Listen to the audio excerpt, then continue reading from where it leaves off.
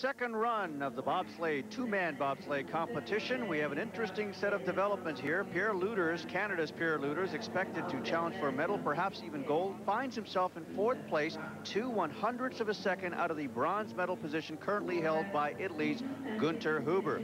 Gustav Bader of Switzerland blazed the track, 52.33 seconds. That's a brand new record. He is sitting in first place, and the young Swiss slider, Reto Getzi, sitting in second place, 5/100ths of a second out of top spot.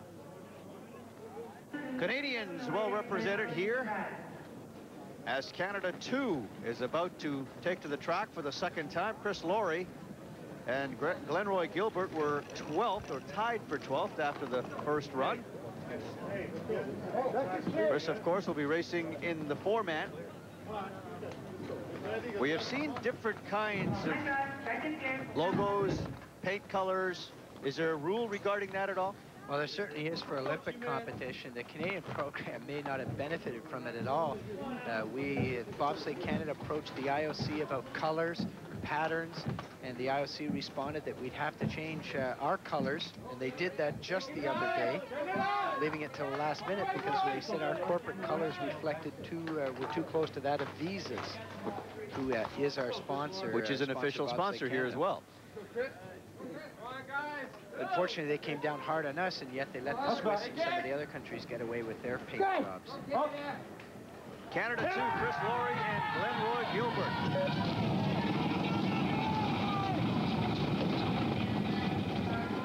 .507. Oh, it's unfortunate there. They had that tap just entering into curve 1, and that pushed them away from the curve. It's very important up in these top few curves while you're gaining speed to stay clean. In other words, be in the middle of the track and not bump and tap around. 52.99 was their time in the first run. Looking for an improvement here. Chris finds himself behind, and this is in a reference to the sleds that come down earlier. He wants to make sure that on that leaderboard it says number 1 or a negative number. Unfortunately, he's gaining time as he heads down the track. He's 2/10ths of a second behind the Germany 2 sled, which does not bode well for Chris Laurie. 53.72, which is actually slower than his first run. His combined time, 1:46.71. No doubt Chris will not be pleased with that run.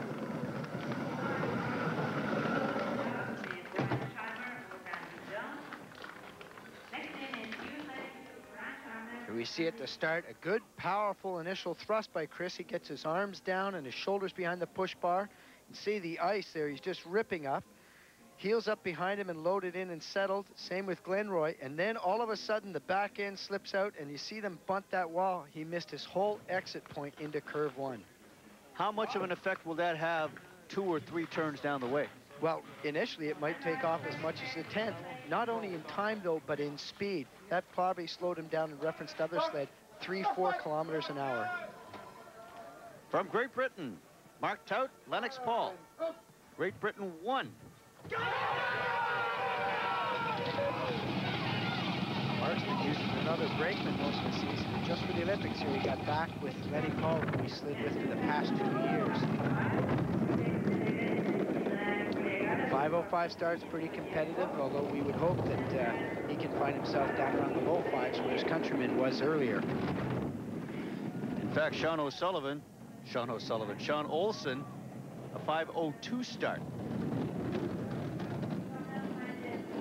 Mark's a big guy at about 6'3", but he sits well on the sled. You can see his eyes are just above the edge of the cowling there, and Lenny's tucked good and well down behind him. He's improving on his time now. Let's hope he gets a nice straightaway coming out of 13. A little bit of a skid there, but he kept it under control. 122.5 kilometers per hour, the average speed. Great Britain 1, 53.15. Combined time, 1:45.92. So that puts Mark Tout in first place for the time being, just ahead of teammate Sean Olsen. German veteran Rudi Lochner, 7th after the first run. I guess Rudi could be equated with Alberto Tomba as far as the skiing is concerned in terms of marching to a different drummer, perhaps, and he certainly enjoys the Olympic experience. Well, he's got a different attitude, that's for sure. His preparation is suspect, but he's here as Germany won, and they're not used to being in 7th place, that's for sure. Not after any heat, so he'll be looking to move ahead a couple of spots anyways. Rudy is 40 years old, a silver medalist in Albertville 2 years ago, and a World Cup title, rather a World Championship title in '91 when he beat Vader. Here we see him in these upper curves. Of course, he's trying to come down the middle of the straightaway. Clean entry in. We don't want to see him waver up and down. Nice line all the way around the curves. And referencing the time, we want to ensure that it always shows a negative, and that means at that point he's number 1.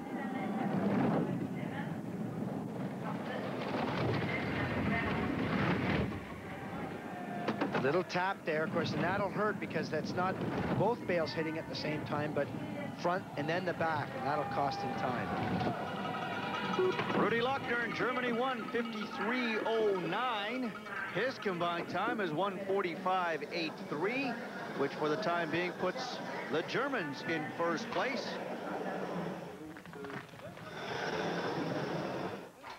And we will return to Hundertfossen for more of the bobsled, the two-man bob today. Pierre Luters and David McEachran coming up, and we'll be back.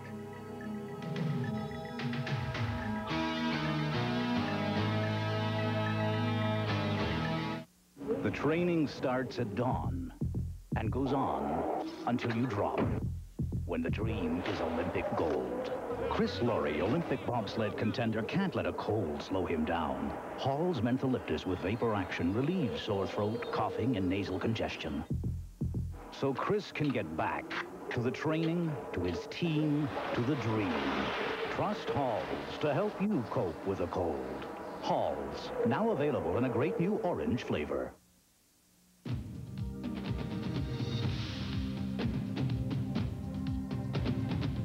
These remarkable Canadian women have a few things in common. They're dedicated. They're concerned with eating properly. They're each a world champion in their respective sport. And they all drink milk with energy and 15 essential nutrients as part of a balanced diet. 5 Canadian women, all world champions. Makes you wonder what the guys are drinking, doesn't it? What can you get for $99 a month that comes with a total satisfaction guarantee, state-of-the-art cartridge technology, and standard features that others consider optional? Well, you could get this great copier for your small business. Take another look. Call 1-800-ASK-XEROX. About the Taurus, he never stops talking about it. Taurus is a super sedan. Well, because I'm an accountant, I'm always concerned about cost. They were both the same price, weren't they? The wagon and the sedan, yes. We looked at Chrysler, but they don't have a wagon. Air conditioning was one factor. Cruise control, I enjoy that. We took 6 people in the wagon. Even with your mother there, it was... All right. All right. It's great aesthetically, just the overall design. Great sound system. As a musician, He's got very good ears. Who says you can't make everybody happy? With our total satisfaction guarantee, you decide whether you're happy with one of our copiers or not. And if you're not, we'll replace it. Take another look at Xerox, the document company. For details, call 1-800-ASK-XEROX.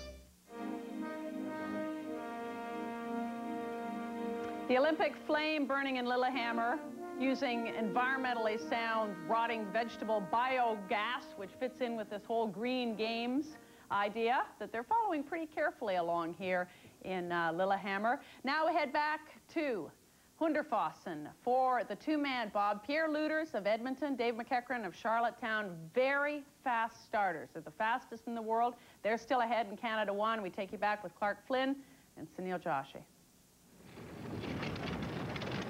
Up until now, it was just a case of jockeying for positions. The top 4 sleds still to come. They will be competing for the medals, including Canada's Pierre Luters and Switzerland's Gustav Vader.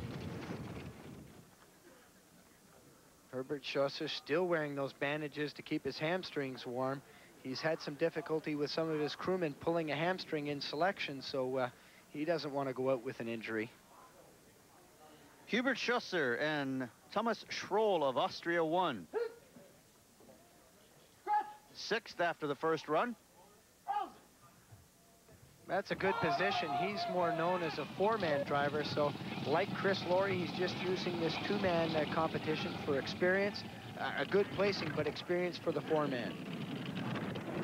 An unusual introduction to the sport. He was introduced to the sport by former bobsledder Fritz Sperling while they were both working at a factory repairing machines that makes crystals. Fritz was a crewman back in 1976 behind Austrian head coach Werner Delicart, who was the Canadian coach for 5 years through the 80s. Fritz was a big man, and he moved up to the front. He was about 6'4", and his brakeman was about 5'8", so they kind of had their sizes reversed from what we see now.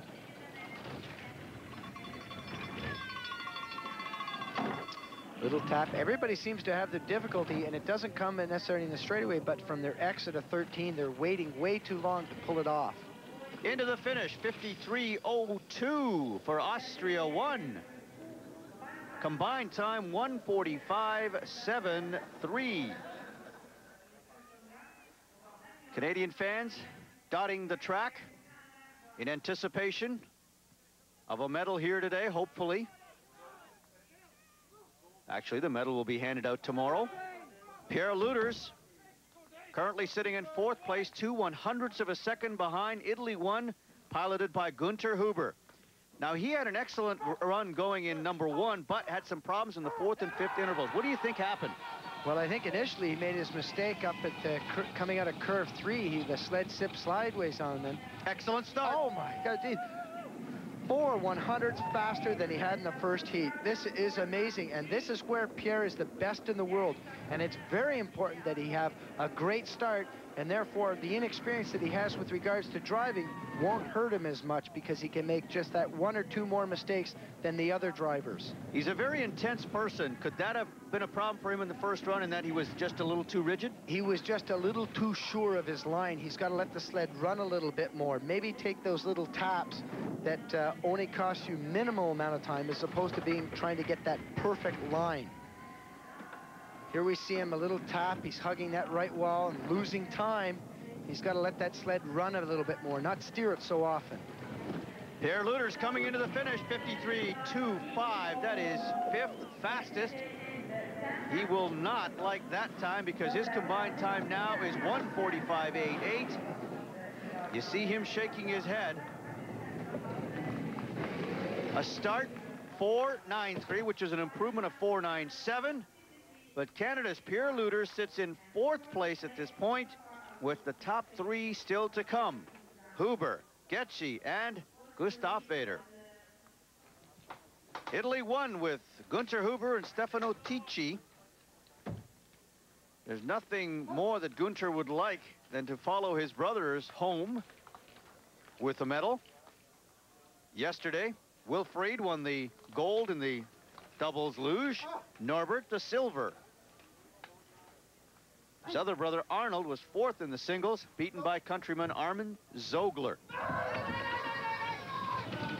Well, although Günther doesn't have as good a start as Pierre or some of the other countries that they're competing here, he's a wonderful driver. He's got very finesse. He doesn't overdrive, lets the sled run a lot, has a lot of ice experience.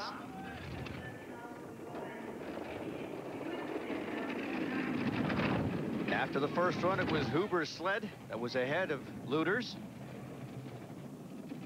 by 2/100ths of a second. Here he's picking up time. We saw him with a deficit come the start, and now he's back to 0, so. Driving experience paying off for Günther Huber of Italy. A little bit of a skid there. He would have gotten into that curve late, but his time's reflecting. Just a great run here. Excellent run for Italy, 1:52.80, which puts him in 1st place for the time being. His brakeman, Stefano Ticci, very happy.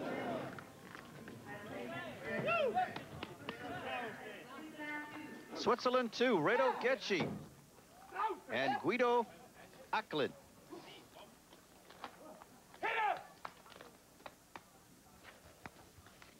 Five 1/100ths of a second behind Gustav Vader, and Switzerland won.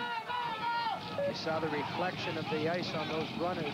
They're polished with diamond paste in preparation, and they are smooth. There's no pits or any bumps in those runners. 5:01 was his start, which is 3/100ths of a second faster than what he had in the first run. So he too has improved on his start. Yes, I think they've gotten the jitters out, and now they can relax and get pushing as well. It's warmed up a bit too, so that allows them to, in their runs and sprinting that they do in preparation to push the bob, just be a little bit more relaxed.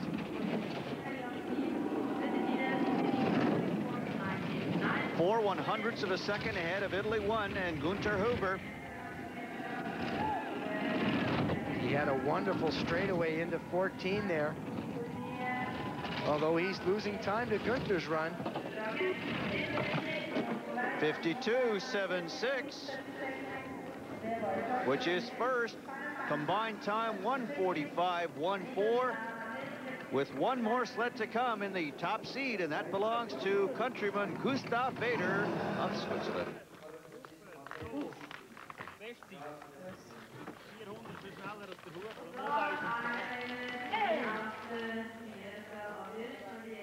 Here we see Rado right down on the push bar, head down, hips are back, ripping that ice. A clean load, in other words, he's right into his driver's seat and got a hold of his rope, and Guido in and tucked down behind him, and now he'll negotiate that top curve. Switzerland 1, Gustav Vader, who was the first out of the chute in the first run and immediately set a track record, 52.33 seconds. Will he improve on that?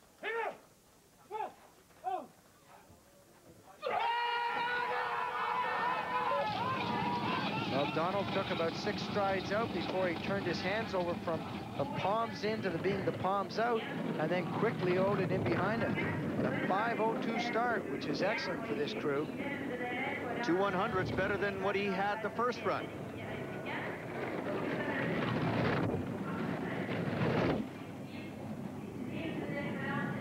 Now, as we watch the sled go down in the straightaways, we're looking for his head position to be in the middle and his runner tips to be pointed and the sled in the middle of the run. In the curves, he wants to be parallel with that lower guardrail that surrounds the course. Gustav Vader, who has not finished lower than first or second since 1989 at the World Championships in both the 2- and 4-man.